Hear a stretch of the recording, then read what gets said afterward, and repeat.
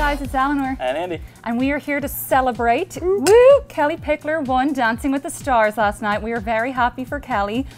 She got a perfect score. She moved Carrie Ann and Abbott to tears with her contemporary performance.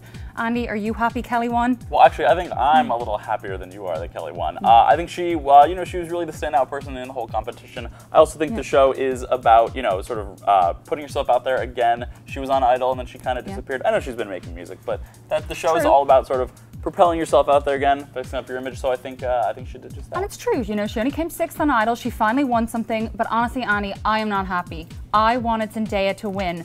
I am a big Zendaya fan. She got the first perfect score. She got more 10s. She was the best dancer. She should have won. She was a good dancer, but she belonged with the other professionals. She's on Shake It Up on Disney Channel. She dances for money.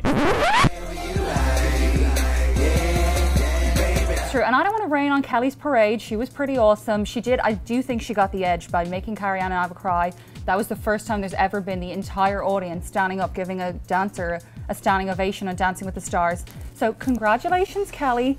I still think Zendaya should have won though. I think you're tops. Yeah.